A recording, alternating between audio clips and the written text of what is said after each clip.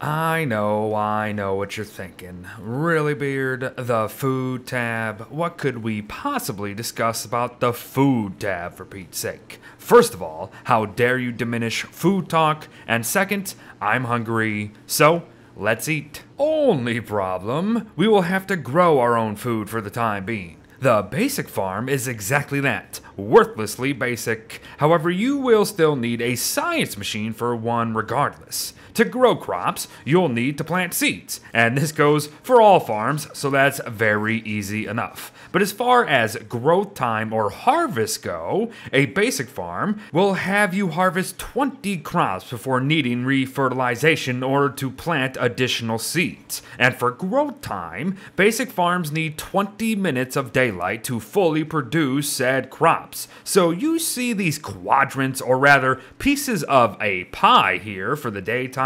One piece of the pie is 30 seconds. And again, you need 20 minutes of daylight. So as you can see, it's gonna take some time. So alright then, what about improved farms, Beard? Well, you will be needing to upgrade to an alchemy engine for one, but if you can manage that, let's talk. Improved farms can see us harvest 30 crops before needing fertilization of the plot itself, and crops grow 2 times faster than those within basic farms. 10 minutes over 20. Other than that, they are still both farm plots and function the same. So what else is there need to know? Well, if you don't wish to wait for these crops to grow, you can use manure, rot, or even guano to speed up the process a bit. Crops will not grow come winter, so be very mindful there. And crops require natural light and don't starve together. So cave farming can only be done where light peeks through from the surface every now and then. And be careful.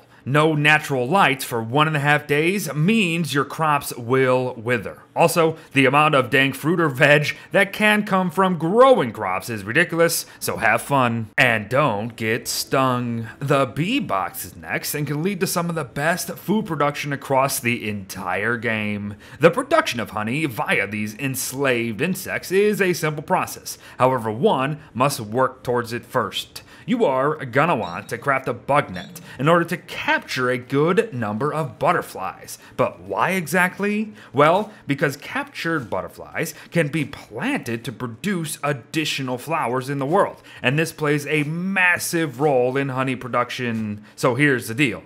Each box has 4 bees within it, and each box spawns a bee every 2 minutes. These bees must reach and pollinate 6 separate flowers total in order to add 1 honey count to their box. If they don't do that before dusk, the count resets. So yes, more flowers means a higher chance of that not happening. Bee boxes have 4 stages of them, all producing different amounts of honey up to a total of 6 per box. And harvesting this honey is as easy as a click. But do mind the stings that may come because of that. And some notes here. If you and your boxes are far away from each other, the game automatically changes the production behavior to 1 honey per day. So it is a good idea to stick around them now and then, but production doesn't ever stop completely. Come spring, all bees are killer bees. However, this also does not stop production. And yes, you can even operate bee boxes from within the caves, but not in the most conventional way.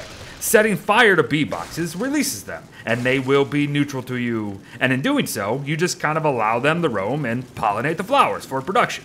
Not the best method really, but hey, it is doable. Ah, the drying rack. The thing that actually prompted this video, honestly. A viewer asked me if meat dried at the same rate across the board, and I said, nope. It doesn't. So, allow me to explain. Big meat, as you see before you here, takes 2 days to dry into jerky. Monster meat takes 1 day to dry into monster jerky.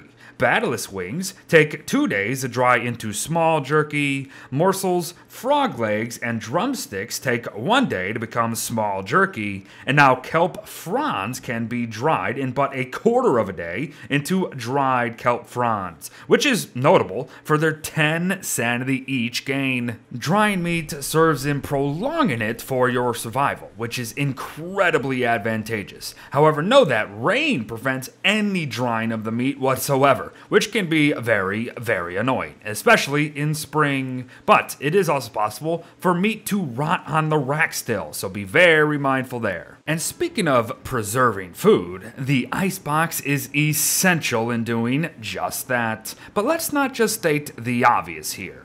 Iceboxes can also store our ham bats, thermal stones, ice cube, noggin clothing, and even the fashion melon, all the while prolonging their spoilage time or cooling them down permanently. But yes, it is quite simple. Food in the icebox will spoil far slower than food outside of one. 2 times slower, mind you. So, you best find and spend them gears wisely. Next up, the crock pot. Yet another pretty darn simple food tab structure. And you know what? Because of that, I'm not even gonna attempt to regurgitate everything I have already done over the years, as there is no way we are talking about 50 plus dang recipes that have come from this thing.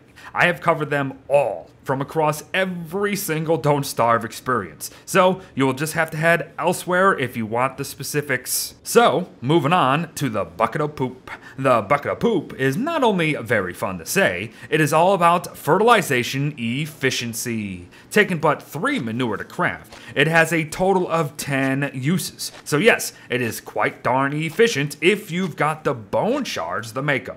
But not only can it be used for fertilizing anything that requires it, bucket of poop is also needed for both the Mushlight and Glow Cap recipes gotten from Toadstool underneath the Light tab. Beautiful. But now we're talking mushroom planters, some of my favorite things across all of Don't Starve history. And I'll keep it very simple.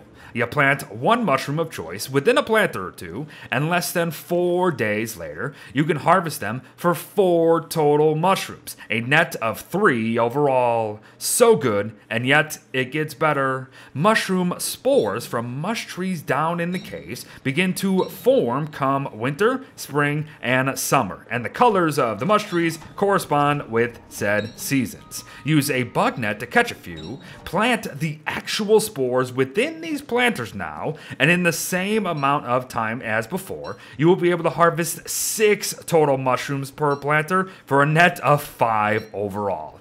Absolutely amazing. Oh, and spores may even spawn from the planters that have had spores planted in them. But if that wasn't enough, they can grow all year round within the caves. Yes, even during winter. The only issue is that they will only grant 4 harvests each and only accept additional living logs as fertilization essentially. So they are expensive, yes, but so worth it. And the last non-character specific food tab craft, the salt box. Something I personally do not use very often, however I probably really should. Think an icebox, only, you know, not at all. Salt boxes also preserve food, yes. However, it cannot hold actual crockpot meals, or heck, even just cooked foods, seeds, honey, or ice. It is all about preserving ingredients pretty much at their base, and does so by slowing the spoilage time of said ingredients by 4 times the usual amount. Pretty darn amazing, actually. Perhaps I should visit some salt stacks on the ocean now and then. But at this time, they'll wrap up with Warley. He has 3 additional food tab crafts, including additional portable crockpots. Once more, I will not dive deep into all this crap because I already have. Just note that only Warley can use these, and that they cook 25% faster than normal crockpots. The portable grinding mill is next, and is really just an avenue to access the seasonings tab.